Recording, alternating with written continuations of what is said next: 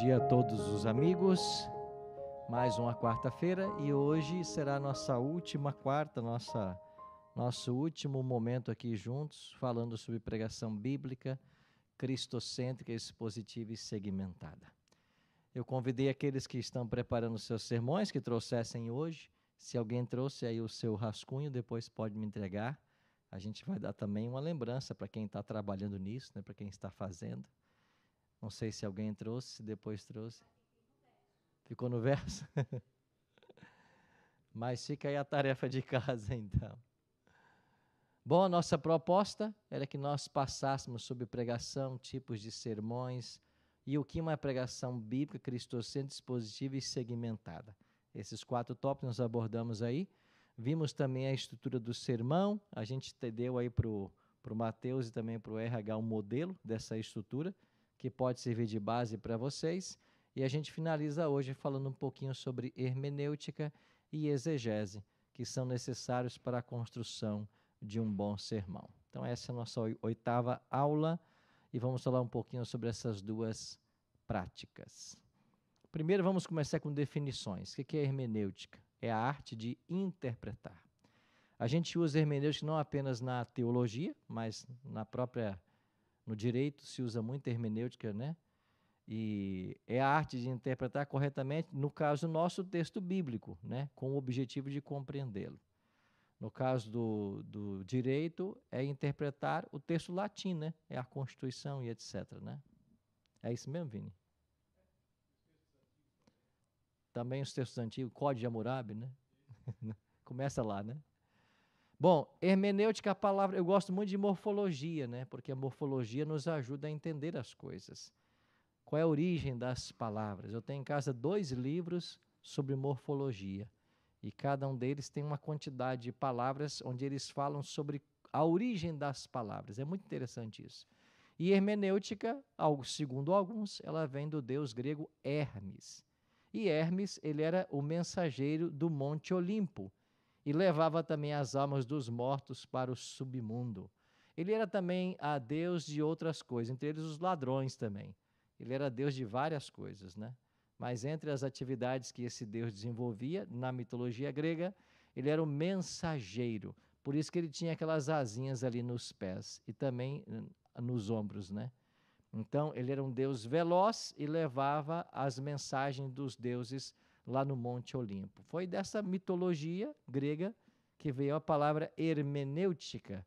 Ele é o mensageiro, aquele que leva a mensagem, aquele que interpreta a mensagem para os deuses. E a gente hoje, quando faz hermenêutica, a gente quer descobrir o sentido das palavras. Por que a gente tem que fazer hermenêutica? Primeiro, nós precisamos determinar e compreender o autor e o que ele quis comunicar. Se você não faz uma hermenêutica do texto, você não vai entender isso.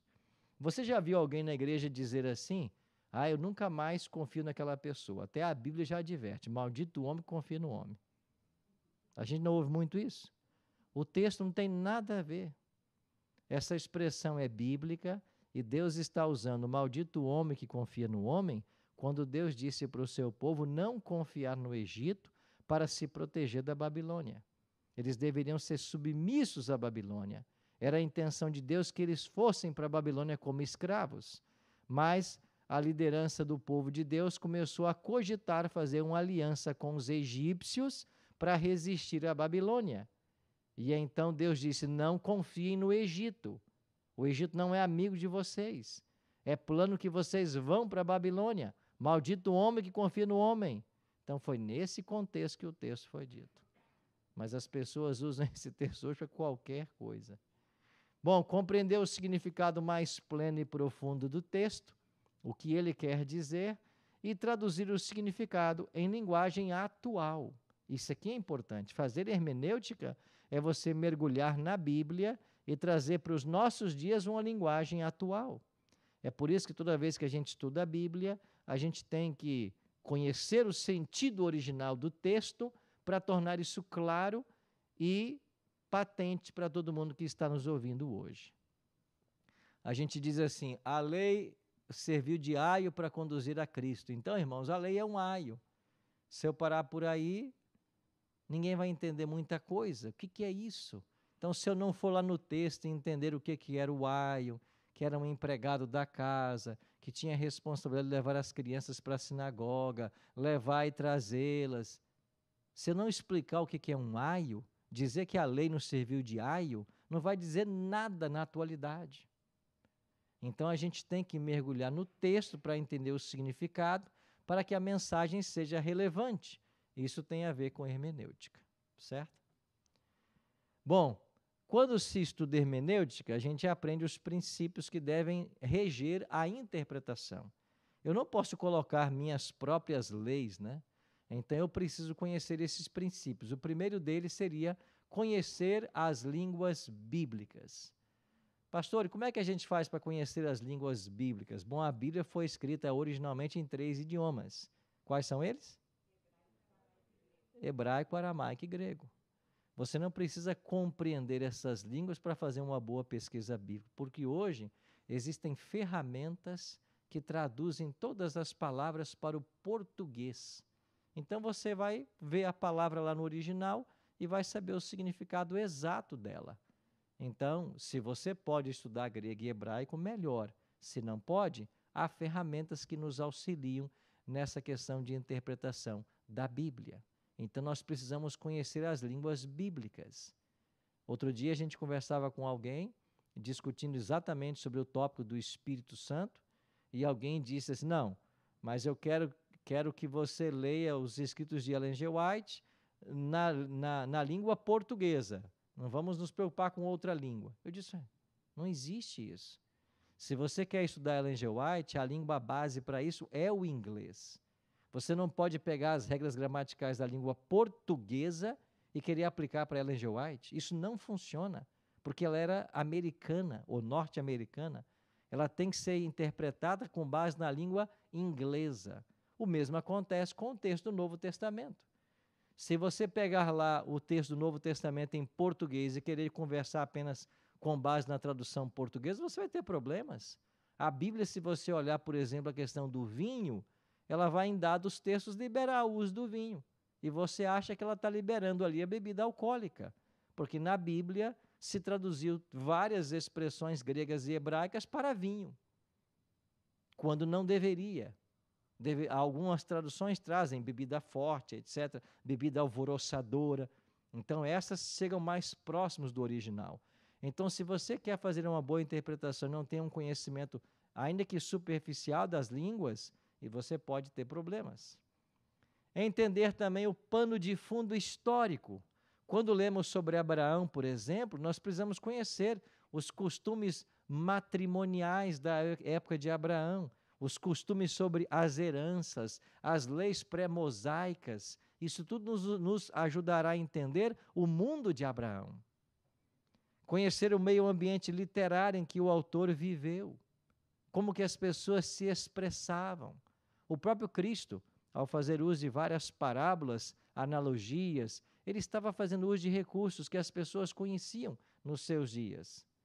Conhecer o pensamento religioso da época, isso é importantíssimo, para nós entendermos o que o texto está dizendo.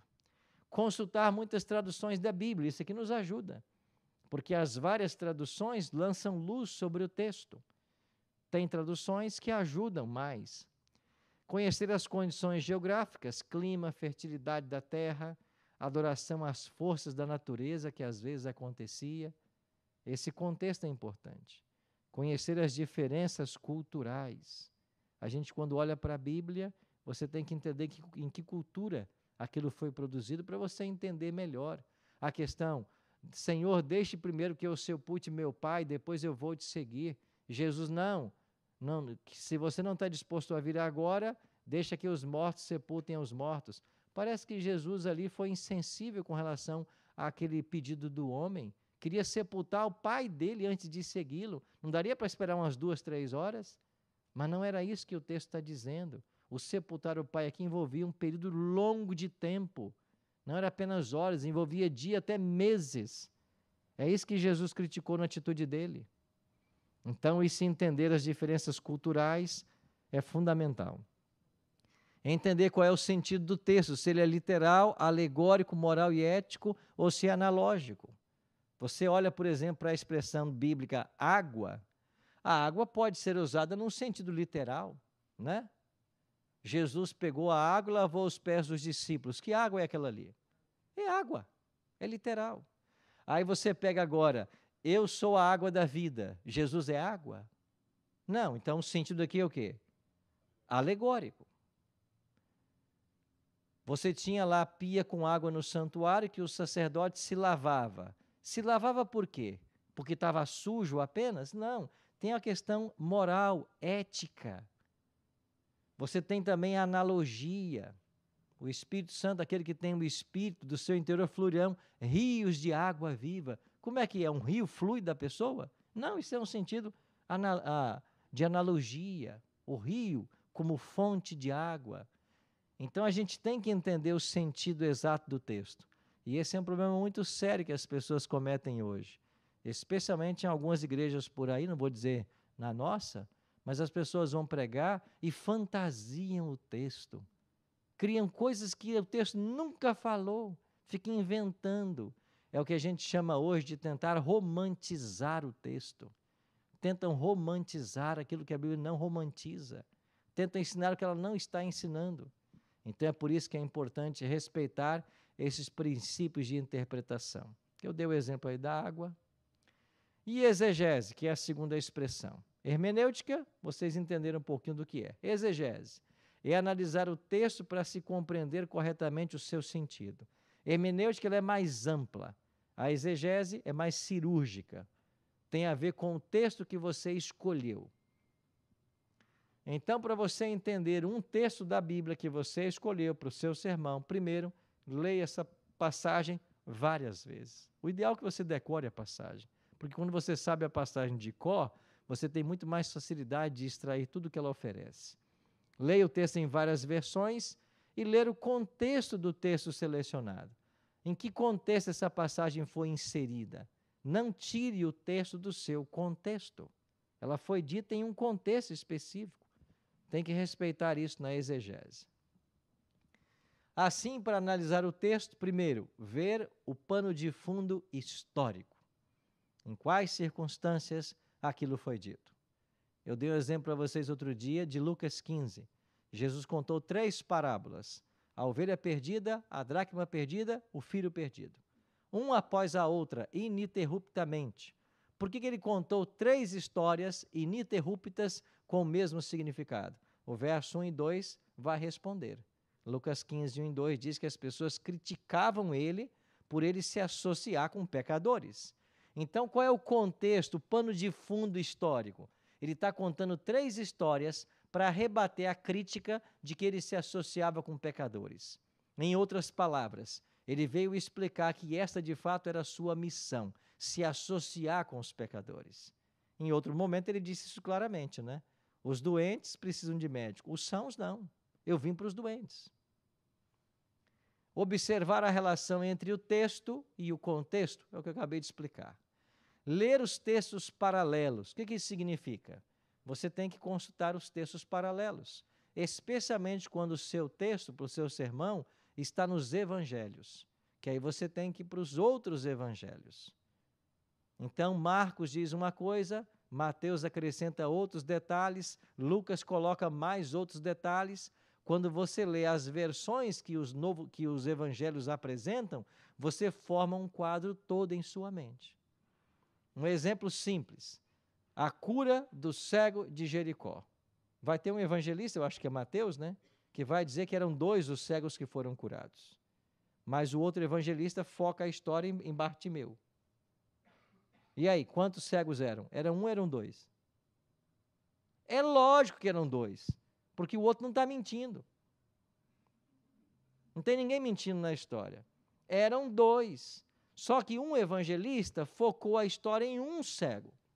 Se o outro está dizendo que eram 2, é porque eram 2. Ah, não, ele está mentindo, o outro diz que é um só. Não, eram 2 os cegos, mas um está focando a história em um deles. Aí você completa a história, entendeu? Eles não se contradizem, eles estão apresentando elementos que o outro não viu. cada um na sua perspectiva. Então, tem que ler os textos paralelos. Escrever com suas próprias palavras o significado do texto. Isso aqui é importantíssimo. É um exercício tremendo. Aquilo que você não consegue ensinar é porque você não aprendeu ainda. Se você consegue ensinar, é porque você aprendeu. Então, se você consegue colocar no papel, se você consegue dar as suas definições, as suas conclusões, é porque você está aprendendo o significado disso.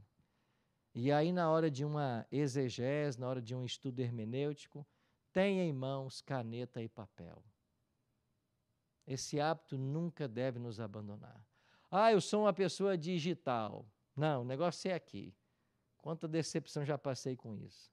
Às vezes você faz uma reunião com um grupo de pessoas, aconteceu isso já comigo, e está lá as pessoas que iriam desenvolver um projeto no celularzinho. Eu falei assim, você vai anotar em que a gente está discutindo aqui? Não, estou anotando aqui tudo aqui. Tá bem. Aí ficou lá a reunião inteirinha, acabou a reunião, uma semana depois, cadê o... Como é que é mesmo aquele negócio que você estava querendo? Me manda um áudio. Não, não vou te mandar áudio, não. Eu gastei 2 horas em reunião com você, disse para você anotar, você ficou no celular, não sei aonde aí nesse celular seu. Abriu um campo de notas aí, fica escrevendo. Pega caneta e papel, meu filho, anota tudo. Você, quando escreve, você aprende 12 vezes mais. Coloca no papel, não perca esse hábito. É por isso que a Bíblia nunca deixará de ser tão especial para nós no papel. Porque a gente está aqui manuseando, você está passando as páginas, você está marcando, você está riscando, colocando data, informação. Isso você faz. A tecnologia não dá certo. A tecnologia resolve os problemas que ela mesma cria. Só para ilustrar. Ontem eu tive um problema com o número de WhatsApp. Fui na Vivo, na fonte, para resolver o problema. Olhou, o seu chip queimou. Como é que queima um chip? Tá bom, vamos botar um novo. Colocou um novo e agora? Ele está reiniciando aqui, mas tem muita informação carregando, mas o processo está concluído. Você só deixa ele assim, ligado, funcionando, que vai resolver o problema. Você tem certeza que, primeiro para começar, que ela para digitar aqui tinha uma unha desse tamanho, né? E eu não falei, né? Mas a vontade é falar para a atendente, por que você não corta essa unha? Você está lidando o tempo inteiro com teclas, com touch. Corta essa unha, minha filha. Mas não, assim. Para não machucar a unha. Você tem certeza que vai funcionar? Tem. Então tá bom, fui embora. Cheguei em casa, liguei o negócio, não funciona. Não dá nem sinal de vida. Aí hoje tem que voltar lá. Por quê? Porque quem mexe com a tecnologia, quem devia dominar tudo, quem devia saber, não consegue resolver o problema de um chip. Por quê? Porque às vezes não sentou um dia com um caderninho e fez um beabá. Ontem eu tive uma reunião de um processo e eu anotei tudo numa folha. Depois que acabou, pastor, você quer repassar? Não, eu sei fazer tudo, porque eu anotei 2 páginas que ele falou. Eu sei para onde eu vou em cada passo do projeto. Eu coloquei, eu registrei, isso está numa folha, isso não se perde. E enquanto eu registrava, o meu cérebro foi acompanhando, foi fazendo as conexões neurais para me entender o processo. É assim que tem que funcionar. Faça isso com a Bíblia. O pastor Adolfo Soares, né, de vez em quando mostra, né, a Bíblia dele, a lição dele, tudo rabiscado. E vai ver o grande educador que ele é. Vai ver quantos livros já produziu sobre pedagogia, sobre a arte de ensinar. E a gente aí, com unha grande no celular.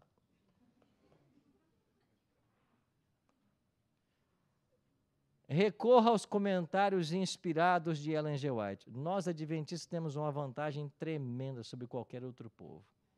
Nós temos Ellen G. White. Uma vez, eu estava preparando um trabalho. Era uma carta-resposta a respeito daquela atitude de Zípora, né? A esposa de Moisés, quando circuncidou o filho e jogou, né, a carne do prepúcio e chamou Moisés de um homem sanguinário, etc. Lembra disso, desse episódio? E eu fui para os comentaristas, e eu olhei 15, 20 comentaristas, e todo mundo em cima do muro, ninguém sabia dizer direito o que estava acontecendo. Um falava uma coisa, outro dizia que era norte, outro dizia que era sul. Aí depois de ler todo mundo, falei, deixa eu ver Ellen G. White. Num parágrafo, Ellen G. White esclareceu tudo e falou tudo o que eles tentavam falar e não haviam conseguido. Num parágrafo. Por quê? Inspiração divina. Nós temos em Ellen G. White esse recurso extraordinário. Aliás, se você tão somente estudar a sua Bíblia, o que Ellen G. White disse sobre o texto, você estará melhor do que muita, mas muita gente por aí. Basta Ellen G. White e a Bíblia. Recorra a outros livros. É claro que você quer se aprofundar, outros livros serão necessários. Então, na arte de pesquisar, eu coloquei aqui alguns livros que possam ser úteis. Para você aprofundar a sua pesquisa, você pode trabalhar com léxicos, concordâncias, gramáticas, livros de estudo de palavras, dicionários bíblicos, comentários, bibliografias, devocionais, livros sobre arqueologia, povos e costumes da época, grandes clássicos, livros sobre as terras bíblicas e jornais e revistas dos acontecimentos atuais. Isso poderá ser útil também em algum momento, certo? Minha sugestão, lentamente monte sua biblioteca. Vai ser útil para você, você vai crescer, você vai ser mais útil, vai poder ser mais útil à igreja. Eu tirei algumas fotos ontem de algumas ferramentas dessas que eu tenho em casa. Tenha um bom léxico. Esse aqui é um léxico analítico de grego, né? É um dos melhores do Thayer, é um dos melhores que nós temos. É um bom léxico. Ele faz uma análise minuciosa de cada palavra do grego, ajuda. A concordância. Concordância é muito bom, te ajuda a estudar qualquer assunto e se aprofundar. Uma das melhores, alguém diz que é a melhor do mundo, é essa aqui, a Strong. Então eu tenho em casa, ela é dessa grossura assim. Mas é uma concordância exaustiva da Bíblia, porque ela tem todos os verbetes da Bíblia. Então a Strong dizem que é a melhor do mundo. Não quer ter uma Strong? Compra uma concordância de Thomas Gilmer. Essa aqui está em português e é uma das mais completas em português. Concordância bíblica exaustiva. Tem gramáticas. O hebraico, por exemplo, às vezes não é tão fácil entender, mas a gramática vai te ajudar. A gramática vai mostrar as desinências do texto, da palavra, vai te classificar, vai te dizer em que tempo ela está, se voz passiva, voz ativa.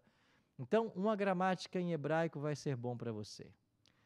Tenha bons livros de teologia sistemática. O que faz a teologia sistemática? Ela sistematiza, ela junta os temas da Bíblia, ela traz os assuntos, ela cria pastas, arquivos, de acordo com os temas que a Bíblia apresenta. Eu tenho em casa algumas. Coloquei essa do Strong, que é muito boa também.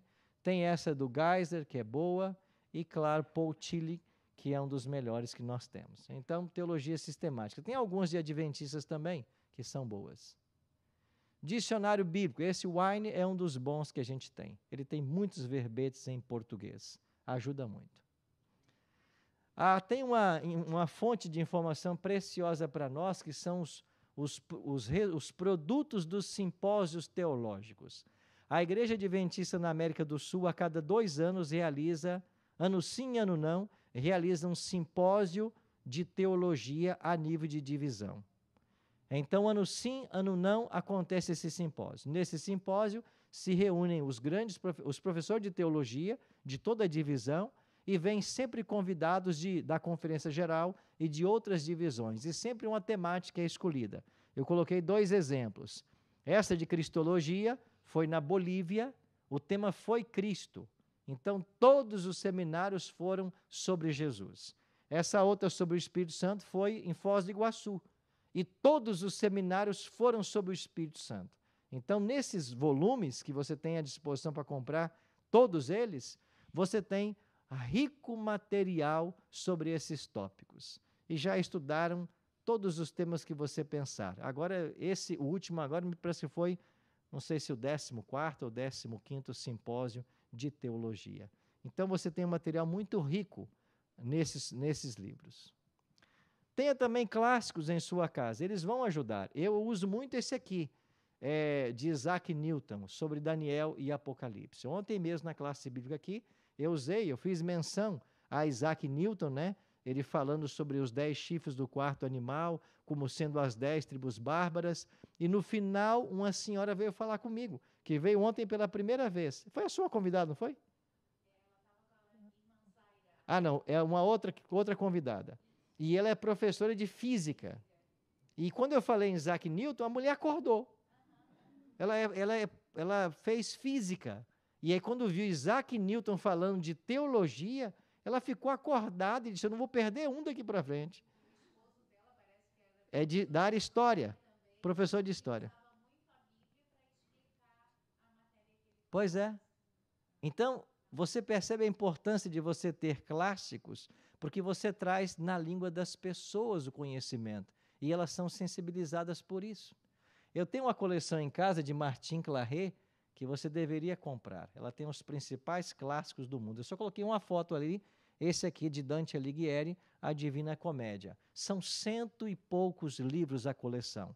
Eu tenho toda ela. Mas, para você ter uma ideia do nível dos livros, um deles é esse aqui, Dante Alighieri. Por que esse livro é importante para nós? Porque Dante Alighieri era um comediante, um novelista, né? Ou noveleiro, sei lá, italiano. E ele escreveu esse livro. E é nesse livro que ele fala sobre os 3 níveis: céu, purgatório e inferno. A Igreja Católica bebeu em Dante Alighieri para estabelecer a sua visão de purgatório. Então, quando a igreja ensina sobre esses 3 níveis, ela não está bebendo na Bíblia, ela está bebendo em Dante Alighieri. Então, você tem a fonte original para dizer aonde as pessoas estão buscando. E aqui você vai ter nessa coleção, por exemplo, O Paraíso Perdido, né, de Milton. Você vai ter nessa coleção a Divina Comédia. Bom, é esse, né?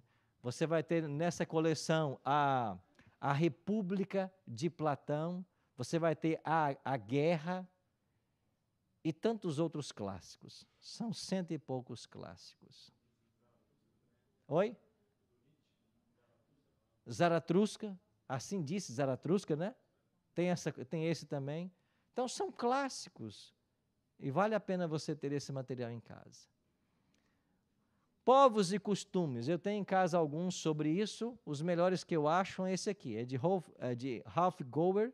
Uso e costumes dos tempos bíblicos. Com esse livro você vai entender por que as pessoas faziam o que faziam no tempo da Bíblia. Na questão de alimentação, na questão de vestuário e etc. Tem também um comentário histórico-cultural do Novo Testamento, que pode ajudar também. Eles se preocupam em explorar os ambientes culturais das pessoas que viviam na época bíblica. É claro, essa enciclopédia não pode faltar em sua coleção, a enciclopédia sobre Ellen G. White. Inclusive, tem aqui uma ferramenta muito poderosa no final, é porque você tem no final dela a catalogação de todas as cartas e de todos os manuscritos que ela escreveu. Isso ajuda demais. Você encontra a carta, encontra o manuscrito, encontra a data, encontra onde está o original. É um recurso extraordinário. Novo Tempo Histórico, lá tem. Tá? Então você compra. Em português é o que de melhor já produziu-se sobre Ellen G. White. Quer dizer, foi traduzido, né? Você precisa também de bons comentários. Alguns criticam esse aqui, o russo nome Champlin. Não sei se o Vini critica também ele. Ele não é adventista, esse autor, ele é batista, né? E tem algumas questões que são contra a visão adventista, mas é um excelente comentário, especialmente porque ele traz o texto em português e o texto em grego. Ele pega o texto grego e faz uma tradução interlinear. Então você vê exatamente qual palavra grega e como ela foi traduzida para o português. E depois ele faz uma exegese de cada palavra especial ou palavra importante do texto. Esse material é um material riquíssimo. O Novo Testamento são 7 volumes, mas é um material versículo por versículo. Não sei como é que essa pessoa que escreveu isso, né? É um trabalho de uma vida, né? Verso por verso da Bíblia. Tenha boas biografias. Vai pregar sobre um personagem da Bíblia? Dá uma olhadinha na biografia dele. Eu tenho várias, né? Essa aí é de Calvino que eu tenho em casa. E assim, mais uma vez, terminamos com a promessa que eu deixei na semana passada. Assim será a palavra que sair da minha boca, não voltará para mim vazia, mas fará o que me apraz e prosperará naquilo para que a designei. Então, que Deus abençoe você e seus esforços em ensinar as pessoas e levar a palavra e que isso possa abençoar muitas vidas por aí, tá bem? Vamos ficar de pé e vamos orar? E depois você pode entregar o seu sermão lá fora, tá? Nosso Pai, muito obrigado, Senhor, por esses momentos de reflexão que passamos aqui, especialmente na busca por caminhos que nos levem a uma aprendizagem mais eficiente da Tua Palavra. Que o Teu bom e Santo Espírito nos acompanhe a todos e que nós possamos, com a Tua ajuda e com a Tua bênção, desenvolver nossos dons e talentos para o avanço da Tua causa. Dai-nos um dia feliz na Tua presença, abençoe todos os nossos planos e projetos. Oramos em nome de Jesus. Amém.